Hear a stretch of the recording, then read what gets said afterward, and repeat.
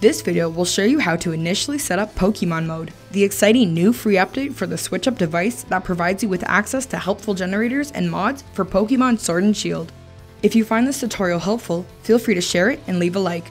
Begin by downloading the Updater tool.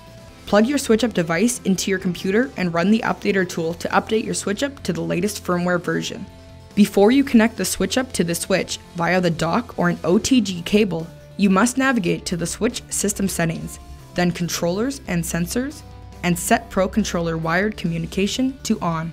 If this setting is incorrect, you will experience issues and the Switch Up will warn you with purple LEDs. In this event, please unplug the Switch Up and power off your Switch, then power it back on and change the setting to on before plugging in the Switch Up. You must pair a controller directly to the Switch Up device before you can use the mods.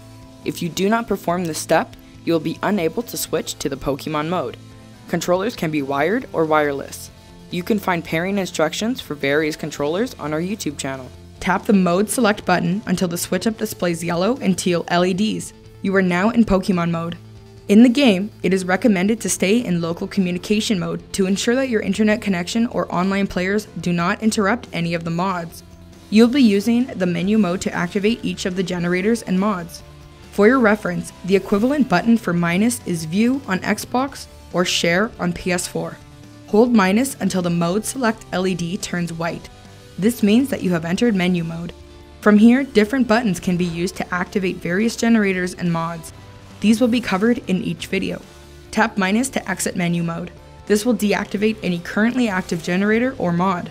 And that's how to initially set up the Switch Up Pokemon. Please refer to the available videos to learn about activating each mod.